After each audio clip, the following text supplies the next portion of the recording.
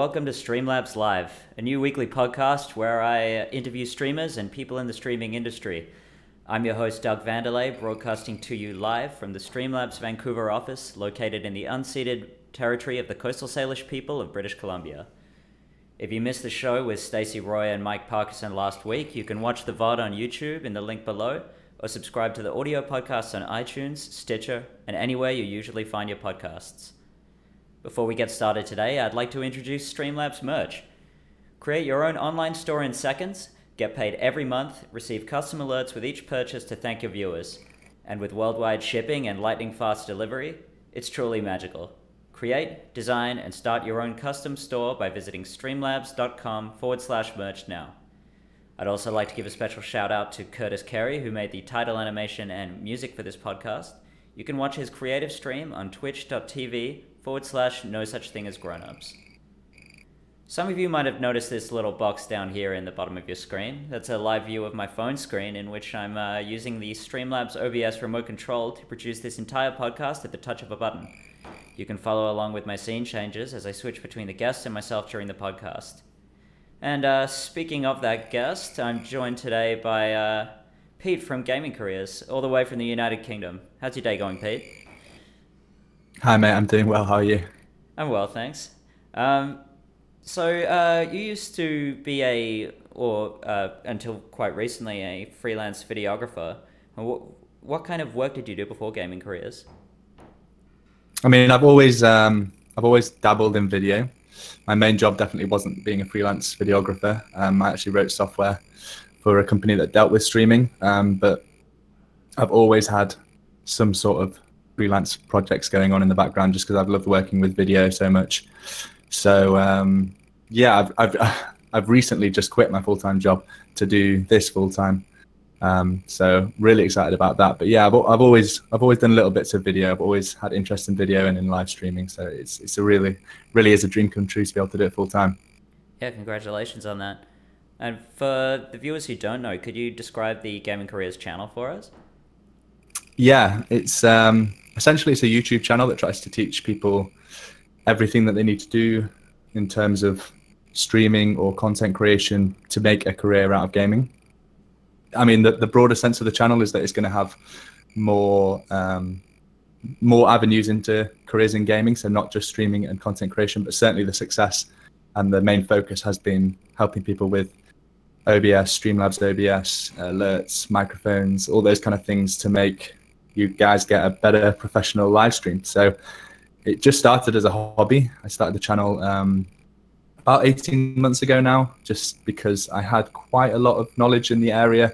I actually did my university degree in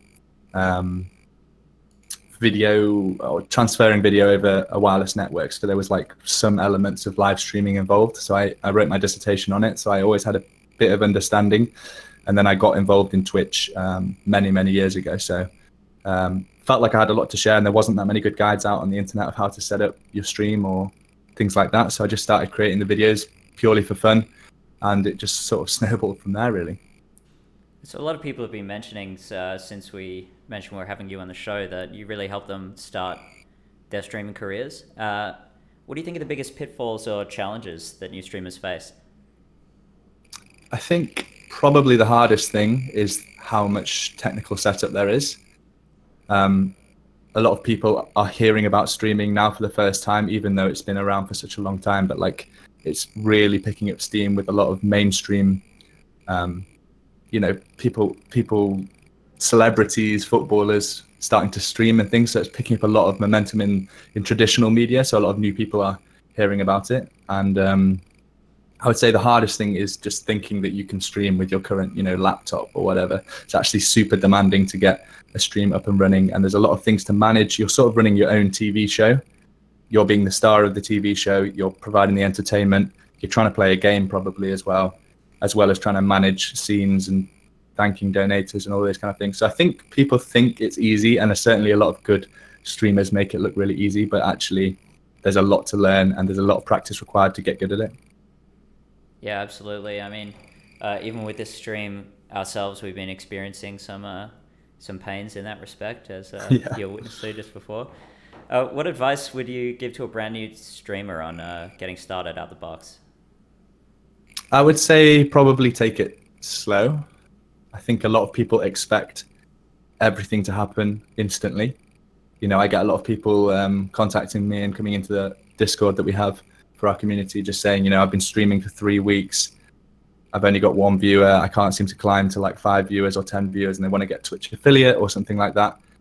And this takes time. Like you have to get good at it.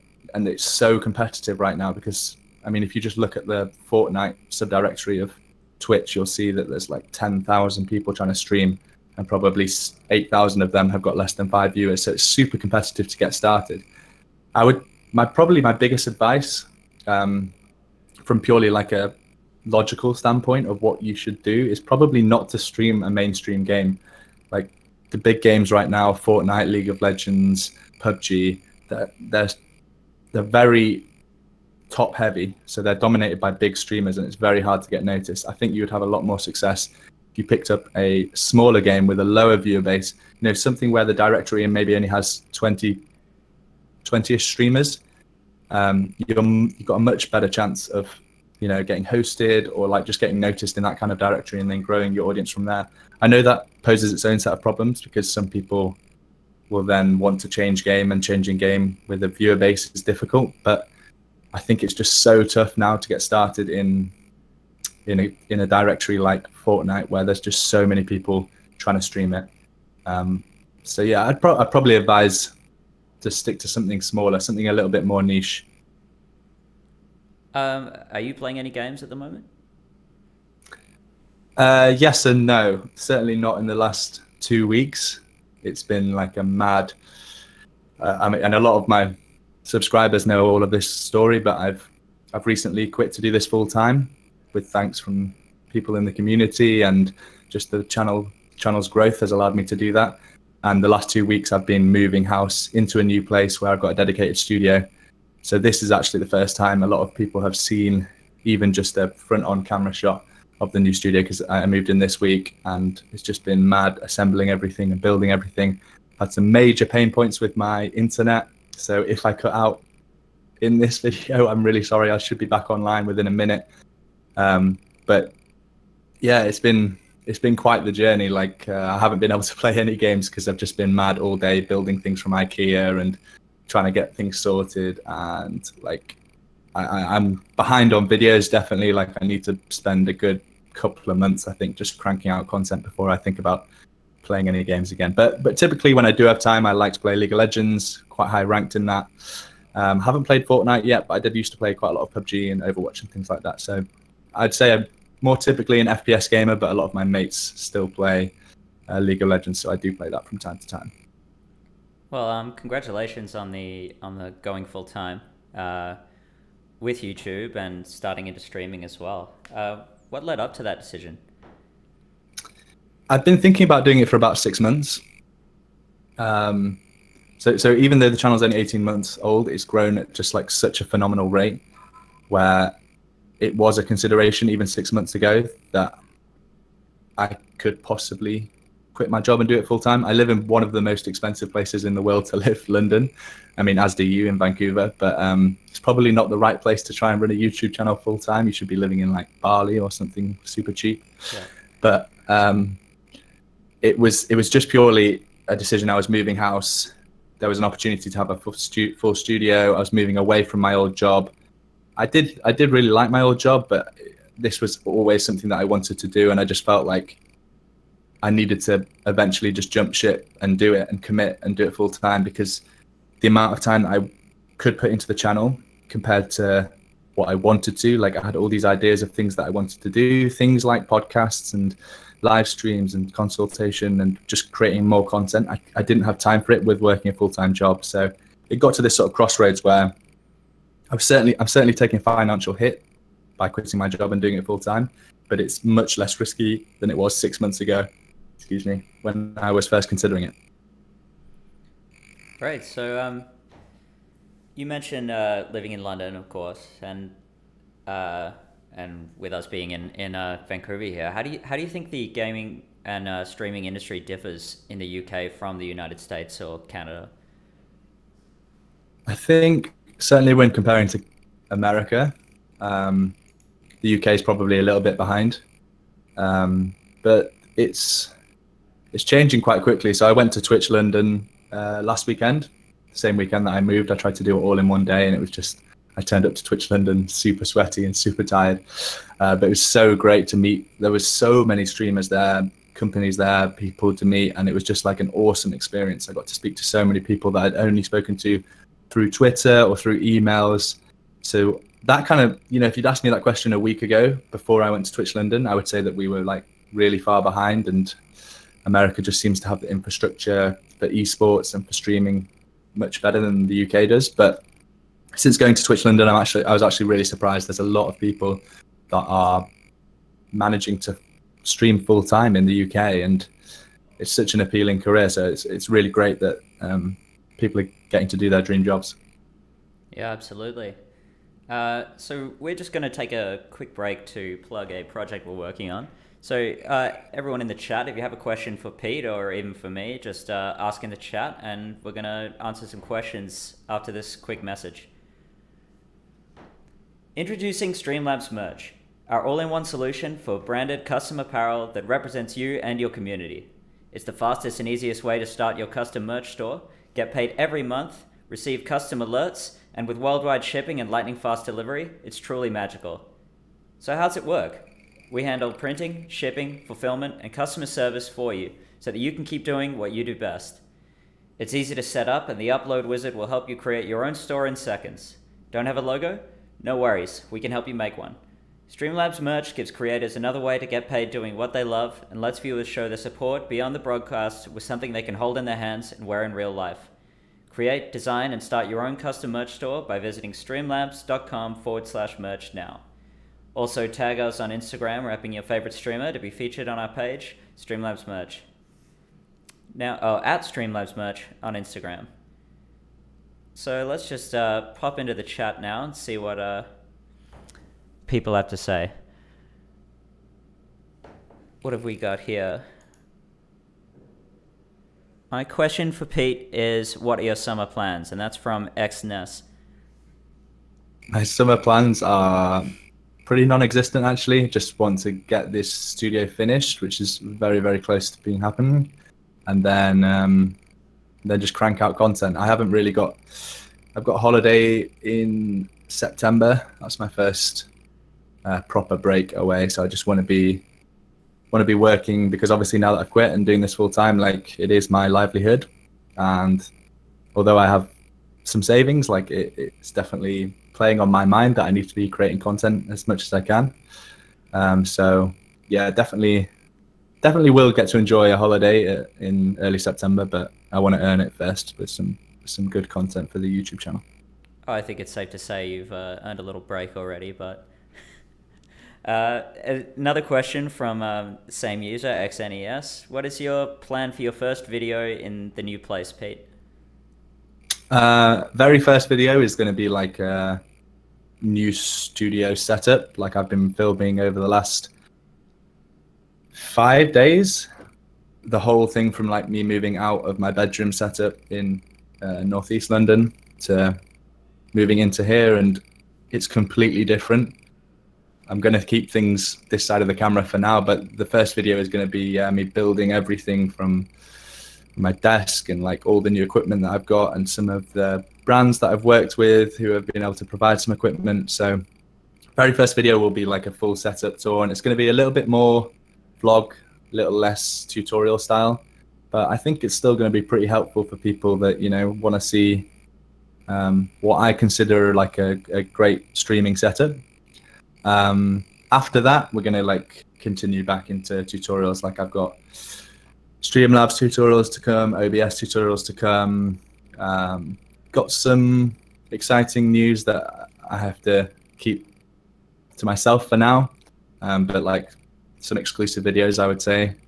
But loads of content. Like that's probably the question I get asked the most, is especially by my friends that don't really understand streaming, is like, have you got enough video ideas to do this full time? And I've got this list of like 300 video ideas I've just been waiting to get going on. So Yeah, I'm really excited to create some content. Yeah, the very first video won't be tutorial based. It'll more be documenting my move and showing off all the new stuff that I've got. But after that, straight back to tutorials.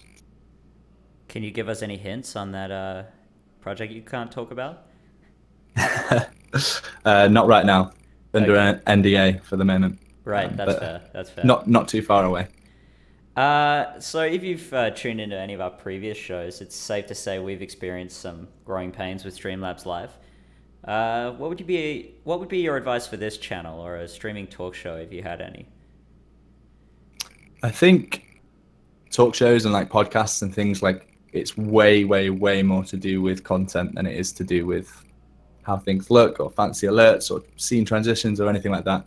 If you get good guests on and you have good questions, then people will watch and people will listen to the podcast. And that kind of transitions to normal streams as well. Like it's a lot of people like to think that, oh, I'm not big because I don't have this piece of hardware or I don't stream in this resolution, but it's way more to do with content. People will watch streams at lower resolutions if the content is good, or if you're not good at a game, they'll still watch it if the content is good. Like a perfect example of that is PewDiePie on YouTube. Up until like early this year, we're still uploading in 720p. Like the biggest YouTuber with, at the time, I think over 50 million subscribers. And you know, you have some people uploading in 8K and 4K, and a lot of people thinking, oh, do I need 4K to work on YouTube? He was still doing 720p, and that's like the perfect example of it doesn't really matter that much about the fine technical details. It's much more important that you have good quality content. But yeah, I really like what you guys are doing. Like this is exactly the kind of thing that I think should be happening in the streaming community. Like people talking and helping each other out. It's exactly what we try and do, like the gaming careers community. So I think you're doing a good job. This is a question from Junior Jackson. Will you be? Is someone